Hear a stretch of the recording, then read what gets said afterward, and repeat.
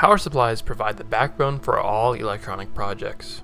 Without them, none of our circuits would work. These power supplies are all built with different methods, ranging from switching to linear regulation. However, both come with their own disadvantages. So, how can we get around or reduce the effect of said disadvantages? Well, in this video, I will show you how to make a compact power supply that will take a 24-volt DC input and allow you to adjust it all the way down to 1¼ volts using switching pre-regulation. Let's get designing. First, let's explain the difference between switching and linear regulators, because both have advantages and disadvantages. Linear regulators, like this LM317, are great at creating very clean and stable output voltages because they change the excess voltage into heat via a transistor. This advantage doubles as a disadvantage, however, because the heat generated means that a lot of power is wasted and large heat sinks are needed. Switching regulators, on the other hand, are a lot more efficient because they switch on and off to achieve the desired voltage, meaning that ideally, only the energy that is needed is actually used. However, this switching comes at a cost of a very noisy output, which for a lot of cases is actually very fine and won't be a problem. However, sensitive applications may have problems with the noise generated from the supply. Now that we know the difference between linear and switching regulators, we can now explore switching pre-regulators. This will allow us to have the benefits of both linear and switching regulators in one. Basically, this pre-regulator works by using the more efficient switching regulation to regulate down most of the input voltage. Then, linear regulation will be used at the end to provide a clean and stable output voltage. Overall, we are able to save power and use smaller heat sinks while still maintaining that nice linear output. Let's start with the linear regulator because it is much simpler. Let's use this LM317 for the design. Looking at the functional block diagram, we can see the basic makeup of the circuit. Since it is driven by an op-amp, it is very easy to simply drive the adjust pin to whatever voltage we want, plus 1.25 volts. For example, we can provide 5 volts to the adjust pin, and since the op-amp wants to keep the inverting and non-inverting inputs equal, it will make the output 5 plus 1.25 volts, or 6.25 volts on the output. This means that we can drive it with a simple voltage divider circuit, or even from just a microcontroller. However, we will keep it analog for this video and just use a voltage divider. It is also worth noting that we require at least 3 volts between the input and output of the linear regulator in order to ensure stability of the output. Now we can focus on the switching regulator. In this case, I will use the LM2576 adjustable version. If you have watched my previous video on buck converters, you should have a good understanding of this topic.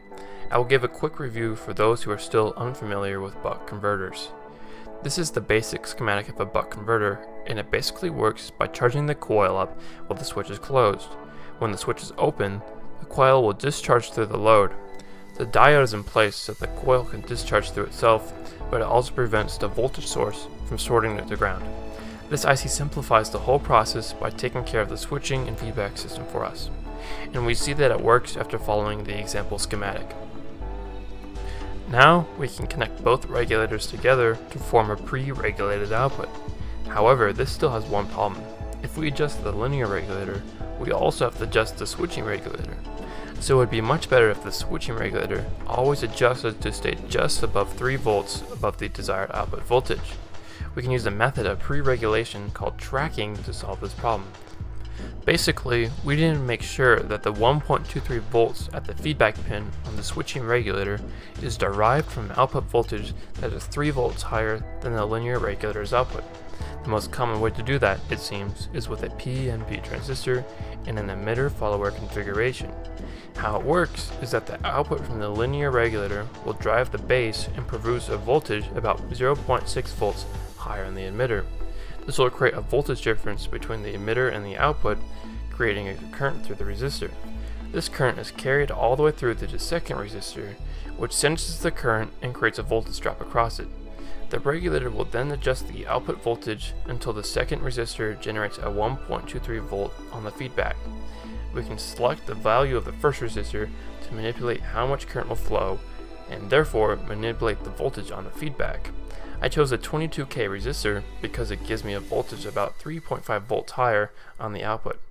You should choose a larger or smaller resistor depending on how much of a difference you want on the regulator. And after a quick test, we can see that the regulator will always generate a voltage that is about 3.5 volts higher than the output of the linear regulator. We need to add one more protection feature, and that is overcurrent protection. Basically, we need to set a hard limit on how much current that is allowed to run through our supply so that an external mistake doesn't accidentally destroy it. To figure out the current that is running through the supply, we can use a small resistor to sense the current. Basically, this resistor will have a small voltage drop proportional to the current running through it, thanks to Ohm's law. The resistor I chose is this 5 watt 100 milliohm resistor. So running some calculations, we can see that with a current of 1 amp, we will have a voltage drop of about 0.1 volts. While we do have a valid voltage drop across the resistor, it is far too low for it to be practically measured. So we can use a differential op-amp to amplify the voltage drop. In this case, I will use the common LM358 dual op-amp. I used the classic differential op-amp circuit with a gain of 50 set by the 1K and 50K resistors to amplify the voltage drop of 0.1 volts to 5 volts. Then I used the LM393 comparator IC to detect an overcurrent based on the output from the op-amp. The comparator's non-inverting input will have a 5 volt reference given by a Zener diode. Therefore, when the comparator detects a voltage higher than the set voltage from the sensing resistor, the comparator will output to ground. That output is then passed to this SR latch, whose output is connected to the on-off pin on the switching regulator. I also added a capacitor to the latch just to make sure that it will always default to setting the supply to off after the initial power up. After setting this idea up on the breadboard, we can see that it really works. Remember, if you're confused, the entire schematic for the supply can be found in the description. Now it's time to remove the uncertainty of our breadboard and assemble the circuit using solder. This time I will be putting it onto a PCB because of its complexity. And so, after putting together the schematic as a PCB and waiting for it to be delivered, I soldered together all the components onto the board. After running a quick test to make sure that everything is working as expected, I found that my design did not properly work at all, so I made a new one and soldered it together too. This design worked thankfully. To make this project a little more usable, I decided to put it into a housing. And for this project, I chose this aluminum case to put the board into.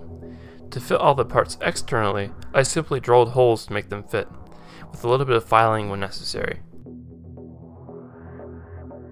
I then tested the supply one more time to make sure that everything is working before closing it up.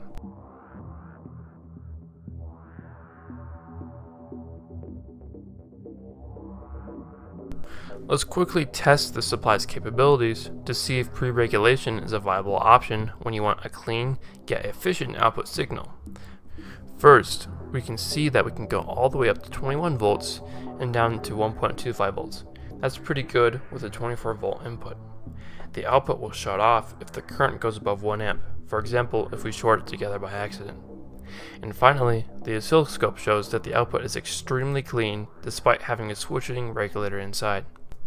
So, while this pre-regulation method is much more complex than just having either a linear or switching regulator by themselves, it really makes up for this complexity in both its efficiency and its very low output noise. So, if you're looking to build a power supply of your own, I highly recommend this design if you're able to understand how everything works. If you're not so sure, I would recommend sticking to making a purely linear design. By the way, stay tuned to see a future linear power supply video on this channel.